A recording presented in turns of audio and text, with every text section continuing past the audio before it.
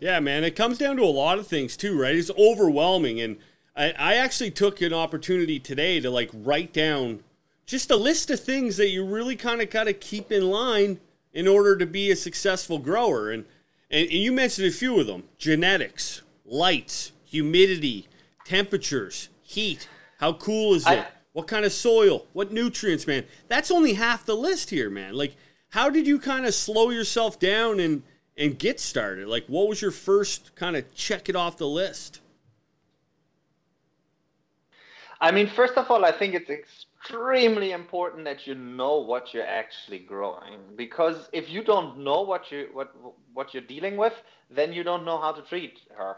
Or is it even a her? You know, you don't know if you have a feminized seed, you don't, so that's always very important, in my opinion. And then, take it step by step. You start with germination, like find your way how to germinate. I used to do a lot. I used to put them in a glass of water, and then after 12 hours let the seed sink down and wait until it sprouts, and then put it in a paper towel, and then wait until the radical is even a little bit bigger, then put it in a jiffy, and so on and so on and so on.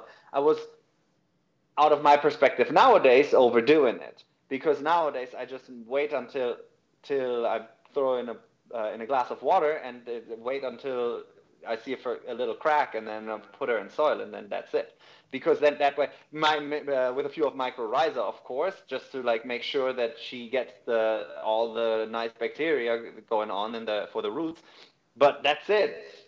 And then I don't interrupt her, and that's the first step.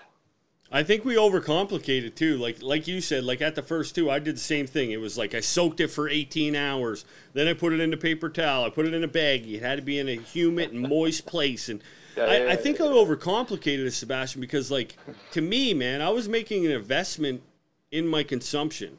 I was already spending so much money on cannabis at the dispos and stuff that I knew that if I took the risk on getting equipment and it fucked up, how was I going to compensate that?